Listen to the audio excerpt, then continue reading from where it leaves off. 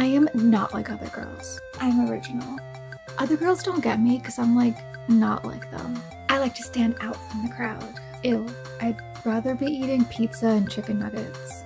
I like only have guy friends. Females are way too much drama. I hate females. I'd rather be playing kickball than standing in a corner gossiping with all the other girls. If you don't get me, it's because I'm special and unique and you're just not on my level.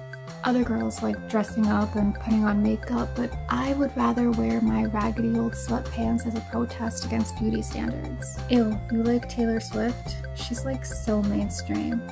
Have you heard of 3-Star Wool? They make music out of their basement and their music only speaks to people who truly get them, like me. I've just like never really wanted to fit in, you know? I hate females, they're so girly and immature. I play video games like a real gamer, none of that cutesy Animal Crossing stuff. Unlike other girls who only care about going out and partying, I read books because I'm smart and deep.